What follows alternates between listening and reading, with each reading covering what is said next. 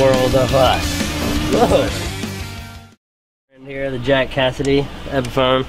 It's with flat wounds. That's it's been really exciting, fun to play.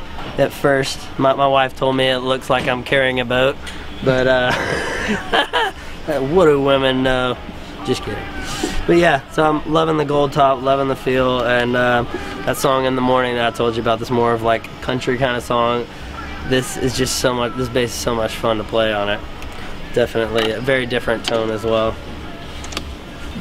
For only exception, we've started using this Ripper.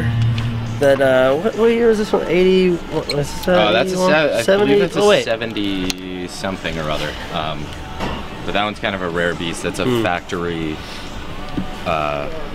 refinish, and it's stamped bargain in the back. It would denote that it wouldn't even have been sold.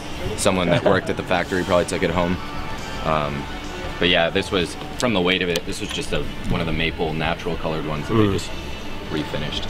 Man, it's way lighter, and you know, so many times we've talked about using this on a different, because we only use it on the Only Exception. It plays so smooth that I love playing it. Playing that song with this bass, but we've tried so many times. We're like, we gotta use it on other stuff because it's a phenomenal sounding bass and it plays great as well, really smooth as well. So love having the Ripper in the family.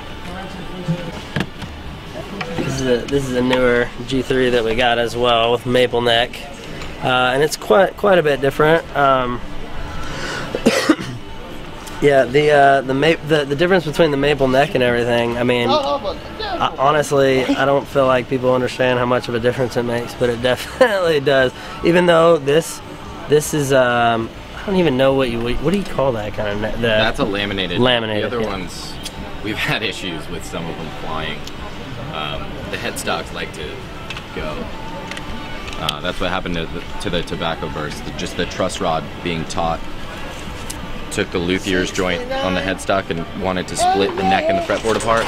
So this one doesn't have that issue. Nope, which is good because we travel a lot and you don't want your necks falling off. No. Our pets' heads are falling off. That's Dumb and Dumber.